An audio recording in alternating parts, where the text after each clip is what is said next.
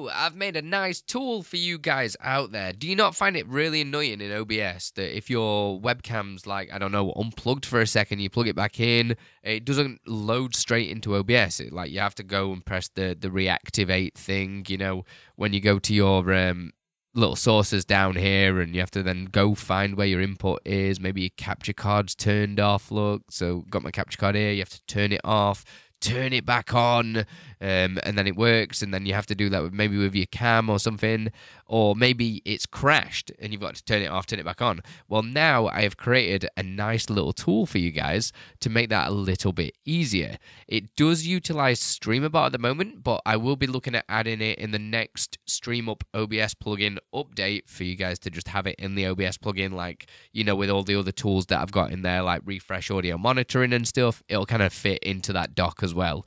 But this is the OBS video capture device control.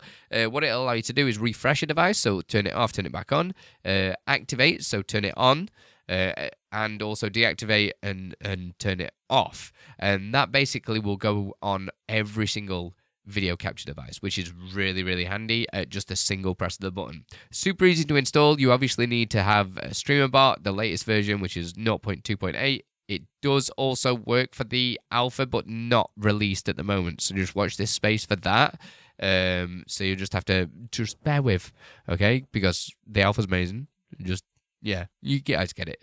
You can actually just download the StreamUp library, which is the first thing you'll need to do. So if you just click this link, apparently there's a problem with this site. There isn't. I've just probably put the wrong link on it. This is the link just here.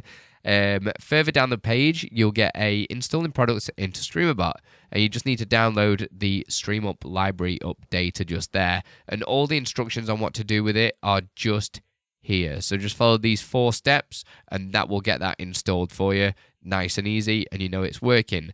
When you are installing it, you will need to make sure that Streamer.bot is closed, otherwise it will not work, okay? So next up, we'll need to go to the download here. So we need to import this code into Streamer.bot. So if you just double click it or triple click it, sorry, or press all the buttons, I swear there used to be a copy button, but apparently not. So we're just going to copy this entire string. There's a big old string, look. But yeah, just triple clicking it will select them all anyway. And then what we can do is paste that into the import in Streamer.bot just here, like that, and it'll create 3 new actions: deactivate, deactivate. That sounded like I said deactivate twice, and refresh just here. So you press import. These will appear under StreamUp tools. So if you open that up, you've got all 3 of them just here. And to get them to work, all you need to do is just right click and press test. That's it. You can set it up to whatever trigger you want. So if you want to set it up as a hotkey, for instance, you can totally do that, or anything like that. If you've used StreamUp before, you'll know how to do it as well.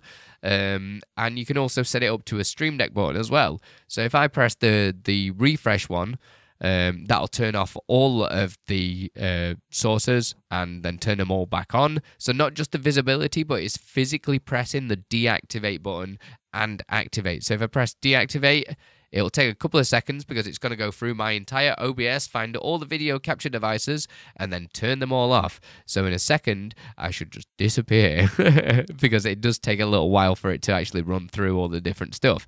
I've just thought that I won't disappear because this is connected to the dev OBS, which is a different OBS. But you get the point. It's a really handy tool for you to just kind of speed up that process of having all that kind of stuff that annoys you about OBS. But like I say, I will try and add it to the StreamUp OBS plugin, which if you guys aren't using, the StreamUp OBS plugin is super insane. Like locking all your sources, unlocking all your sources, refresh audio monitoring, refresh browser sources, and that's a free plugin that I created with some help from Exceldro and other people like that as well. It's a really cool plugin, so just make sure you are using that. I recorded this live at twitch.tv/Andilippi. We are trying to get partner, but we're obviously a while away, so if you've got any questions, come and visit me, and I don't mind answering, okay? If you do enjoy the product as well, please consider leaving a cheeky dono. The link's just below. Just press the leave a tip button, and don't eat yellow snow, please. Thanks. Much love. I'll see you in the next one. Put your over the stone.